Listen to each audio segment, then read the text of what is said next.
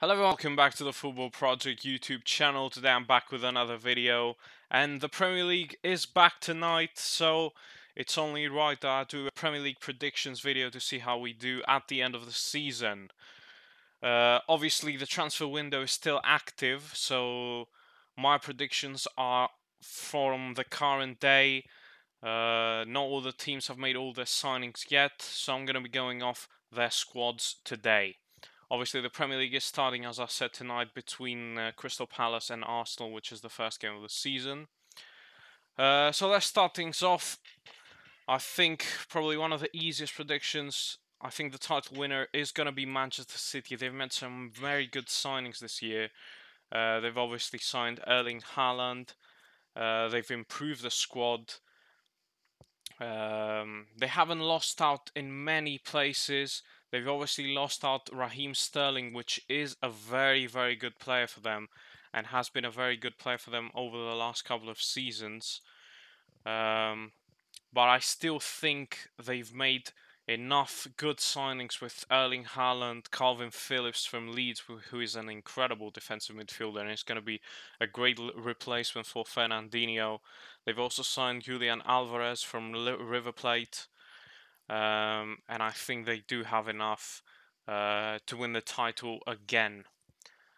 Second place now, I'm going to go for Chelsea instead of Liverpool.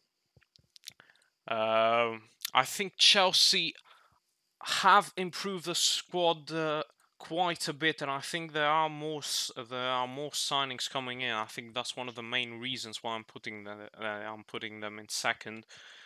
They've obviously signed Raheem Sterling, which is a fantastic signing for Chelsea.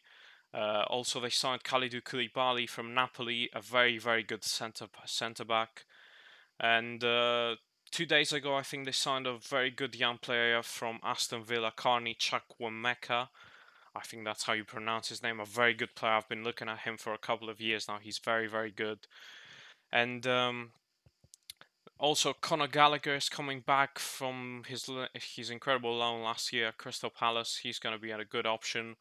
They've lost Rudiger, they've lost Christensen, and they've obviously loaned out Romelu Lukaku, who wasn't very good last season anyway. I think they are going to bring in a striker by the end of the window, and that's why I'm putting them there. So this could go a bit wrong if they do not make the signings that I expect them to make. Third, I'm going to go for Liverpool. Now, Liverpool have improved. They've obviously signed Darwin Núñez from Benfica for 75 million. That's the only major signing they've made so far. But one of the main reasons I'm not putting them in second is obviously them selling Sadio Mane. I think Mane was arguably their best player over the last couple of seasons. It's going to be a huge miss for them, and I don't know how they're going to replace him. I don't think Luis Diaz will have the end product that Sadio Mane has, and I think they might struggle a bit if they don't make any new signings. Right now, with the squad that they have, I don't see them finishing above Chelsea. Now, fourth, I'm going to go with Spurs. Antonio Conte has made a few signings so far. Some interesting signings. I'm not 100% certain on a lot of them, but they've made a lot of signings. They've obviously signed Richarlison from Everton, Bissouma for Brighton, Jed Spence from Middlesbrough, who is a very, very good right back. Ivan Perisic on a free transfer is a great signing. Same with Fraser Foster as a backup goalkeeper. They've obviously loaned in Langley from Barcelona, which is a weird signing. Langley hasn't impressed me that much in Barcelona. He hasn't been very good over the last couple of seasons. And they've only sold Steven Bergwijn, who wasn't that impressive in his tenure at Spurs, for around 30 million euros. I see them improving. I see Antonio Conte, this could be his best season with Spurs. And I think they're going to get that final Champions League spot. Now, next up, I'm going to go with Arsenal. Arsenal have looked very good in pre-season so far. They've made signings this year. Obviously, the big one is Gabriel Jesus. I think it all depends on him. It all depends on him. if he gets injured or falls off a bit, I can see them dropping a bit down the table. But if Gabriel Jesus is firing and is healthy, I can see Arsenal finishing above United this season again.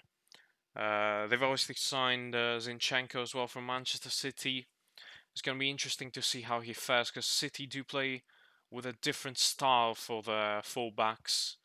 I don't know how good he's going to be for Arsenal in as a out and out left back. I think there is a chance that he might struggle a bit. William Saliba is back after his 2-year loan spells. It's going to be very interesting to see how he fares in the Premier League. And they've signed also Fabio Vieira from FC Porto for around 35 million, a player we haven't seen a lot of. But I'm expecting Arsenal to finish 5th. They may be able to bring in a couple of more signings. We'll have to wait and see. Next up, I'm gonna put United in 6th, but if the squad stays the same as it is today, I could easily put United around here. The squad hasn't improved one bit. They've made weird signings. Christian Eriksen on a free is okay, but doesn't improve the team. Tyler Malacia is a good left back for around 50 million, so a very good signing. And Lisandro Martinez, 60 million for a centre back when you already have 6 centre halves and you're not going to sell either Maguire or Lindelof or no one, is a weird one. They haven't improved at all. They've obviously lost Paul Pogba, who was one of their best midfielders. And with no improvement in, again, not signing a defensive midfielder for another year, not signing a right back when you are in dire need of a right back, the whole Cristiano Ronaldo situation. Right now it's looking like Cristiano Ronaldo is going to stay, and that's one of the main reasons I'm putting them as 6th. Because I think the goals that Ronaldo is going to score in the end of the season are going to help United finish 6th. But they've not improved. There's no depth in the squad anywhere. One injury to your wingers and you're playing with Elanga, who's not good enough. Gonna start the season off without Martial and without Ronaldo. I don't know who's gonna start striker Sunday against Brighton. A lot of questions. I like what the new manager has brought in, his style of play and all that, but he hasn't been backed. The signings have not been enough. After a year of and after an awful year for United, not enough signings brought in, and it's not looking good for United this far. And without more investment in the squad, it could be a very, very bad season for United. Next up for the UEFA Conference League spot in 7th, I'm going to put West Ham, who have managed to keep a hold of Declan Rice so far. They've obviously signed a centre forward from Sassuolo, Gianluca Scamacca, for 36 million euros. It's going to be interesting to see how he does in the Premier League. I think he's going to get a few goals. They've also signed Nayef Aguerd from Rennes, centre half, for 35 million euros. Flynn Downs, a central defensive midfielder from Swansea, for around 10 million. And they've also made a permanent signing for goalkeeper Alfonso Areola. I was very impressed with West Ham last season, and I don't see why not. Why they can't continue going in this trajectory. Next up, I am gonna put Aston Villa in 8th, but I'm not 100% certain on Steven Gerrard. They've obviously lost Carney Chukwuemeka to Chelsea yesterday, as I said before. They have made some signings. They've brought in Diego Carlos from Sevilla for around 31 million, which is an awesome signing, a very good centre half. They've made a permanent signing for Felipe Coutinho for around 20 million euros. They've brought in Boubacar Kamara from Marseille on a free, which is an incredible signing. And they haven't lost out on much. They've obviously lost Matty Target to Newcastle and Kani Chukwuemeka to Chelsea. So I'm going to stick them in 8th, and that's because I haven't seen much improvement in the teams nearby to them. Leicester, obviously, is one of the teams. Newcastle, Wolves, those are all teams that are going to be in there and about in the top 10. And next up, I am going to put... I'm between Newcastle or Wolves for 9th. I am going to go for Newcastle, though, because the investment... I think is going to help them. I think there's going to be a few more signings coming in the latter part of this window. They've also signed Sven Botman from Lille. They've signed Marty Target, as I said, from Aston Villa, and Nick Pope from Burnley. Some very, very good signings, and they haven't lost out on anyone. I think Newcastle do have a good manager in Eddie Howe. They have a good squad. They are going to prove, I think, a bit more in the squad, and I think they are in a very good position to finish in 9th this year. Next up, I'm going to put Wolves in 10th. Wolves were a bit of a weird one last season. Bruno Lage was good. Not amazing, but he was good. They haven't made many signings, so it's basically the same team as they had last season. Adama Traore is coming back from his loan spell in Barcelona. They've signed Hee Chang Hwang on a permanent from RB Leipzig, and they've also signed Nathan Collins from Burnley. I am expecting a few more signings, and it's going to be interesting to see if they can keep a hold of Ruben Neves for another season. But I think they're going to finish 9th. Next up, I'm going to put Leicester. I'm sorry, they're going to finish 10th. I'm going to put Leicester in 11th. Now, Leicester's transfer window so far has been a bit of a weird one. They haven't done almost no business so far. They've lost Kasper Schmeichel, which was one of their best players over the last couple of seasons. Obviously, he was getting on in age. He's gone to Nice. They haven't brought anyone in. They might also be losing Wesley Fofana to Chelsea. There was a bid rejected a few days ago by Leicester. But they still have Vardy. They still have a lot of good players. I think they can still be in and around the top half, and that's why I've put them in 11th. Now, this is where it gets tough. This is where it gets very tough, because there are a lot of teams here that could be in and around that mix, but I'm going to go for Brighton to be 12th. Brighton were very impressive last season. They have obviously lost Bissouma to Spurs. They haven't made too many signings, but they were very good last season. And I think they might have a bit of a drop-off, a small drop-off, with also Cucurella about to sign for Chelsea. So that's why I'm putting them in 12th. Now, next up, a lot of teams that I can put here: Brentford, Palace. These are probably the two favorites to be 13th, in my opinion. And I'm gonna go for Crystal Palace. I was very impressed with Patrick Vieira. He had a very good first year at Crystal Palace. They have a lot of good players in there. They've signed Chris Richards from Bayern Munich. They've signed Doucouré from Lens. Sam Johnstone on a free from West Brom.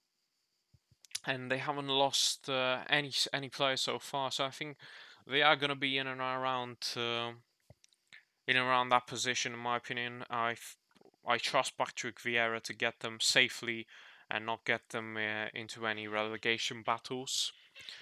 Next up, I'm going to put Brentford. Brentford were very good last season. I was very impressed with them. I think they are going to finish 14th. They've signed a winger from Hull. and Aaron Hickey from Bologna, who was a player that Arsenal were looking into as well. They've obviously signed Strakosha as well from Lazio, a very experienced goalkeeper in the Serie A. And they've also signed Ben Mee from Burnley. A lot of good Premier League signings, and I think they're going to be safely in the Premier League for another season. Now, next up, I'm going to go for Everton, but I'm not 100% certain. I think it could be a year where Everton could be going down. Losing Richarlison is going to be a big miss for them. They've signed Tarkowski from Burnley and Dwight McNeil from Burnley as well. They've loaned in Vinagre, the former Wolves left back, but there's not much. There's not much there. I don't trust Frank Lampard that much as a manager. I think he's gonna get sacked at some point in this season. I don't expect him to be the manager by the end of the season. They need a few more signings if they are to stay in the Premier League, but they could easily be dragged into a relegation battle. Next up, I'm gonna go for Leeds United, finishing 16th. Leeds have made a lot of signings. They've lost Rafinha to Barcelona and Calvin Phillips to Manchester City, which were probably their two best players over the last couple of seasons. But they've made a lot of signings. They've signed Aronson from RB Salzburg for around 32 million euros. They've signed Sinistera from Feyenoord for around 25 million. Tyler Adams, the defensive midfielder from RB Leipzig. Rasmus Christensen, right back from RB Salzburg. Mark Roca, defensive midfielder from Bayern Munich. They've made a lot of signings, but I don't know how quickly they can gel together. I need to see a bit more from their manager as well. I think it could be a bit of a struggle at the start of the season, but as the team starts to gel together, I think they could stay in the Premier League. And the last team that I'm gonna have staying in the Premier League this season is going to be Fulham. Fulham, obviously newly promoted side from the Championship. They have made some good signings, I have to say. They've signed Bernd Leno from Arsenal for around 2-3 million, which is nothing. There's no a very small fee for a very experienced goalkeeper in Bernd Leno. They've signed Kevin Mbabu from Wolfsburg, who is a very good right back. They've signed Andreas Pereira from United, which is an interesting signing. Obviously, Andreas Pereira was not very good at United. And they've also signed João Paulinho from Sporting for around 20 million. They've sold Anguissa to Napoli for around 15. But I do think they have enough to stay with Mitrovic in the squad. I think he's going to get at least 10, 12 goals in the Premier League this season. And I think they're going to be staying in the Premier League. A team that is going to be going down in 18th, in my opinion, is Southampton. After a long tenure in the Premier League, I don't see them staying in the Premier League for another season. They haven't improved the squad. I love their manager, but there's not been enough investment in the squad. There haven't been enough signings, and they struggled a lot last season. I think this season they will not have enough to stay in the Premier League, and I think they are going down. Now, next up, I'm gonna go for Nottingham Forest in 19th. Nottingham Forest, first time in the Premier League in a very, very long time. They've made some good signings, I have to say. But I still don't think they have enough to stay in the Premier League. They've signed Taiwo Awoniyi from Union Berlin for around 20 million. They've signed Neco Williams from Liverpool. They've signed Jesse Lingard as well on a free from United. They've loaned in Dean Henderson from United. They've made a lot of signings. But I don't think they have enough quality in that squad to stay in the Premier League. And I'm gonna put Bournemouth in 20th. I was thinking of putting Forest in 20th, but I'm gonna put Bournemouth in 20th. Again, I just don't think they have enough quality in the squad to be able to stay in the Premier League. They've signed Marcus Tavernier from Middlesbrough and Joe Rothwell from Blackburn, Ryan Fredericks on a free from West Ham. But I just don't see enough quality in the squad, and that's why I have them down in 20th. So guys, these are my predictions for this Premier League season. I'd love to hear your guys' opinions. I'd love to hear your predictions in the comment section below. Who do you think will win the league? Who's going to get Champions League football? Who's going to get Europa? Who's going to get relegated? I'd love to hear all your guys' opinions in the comment section below. And let's hope we have a good, entertaining season in the Premier League. And I'll see you guys on the next one. Goodbye.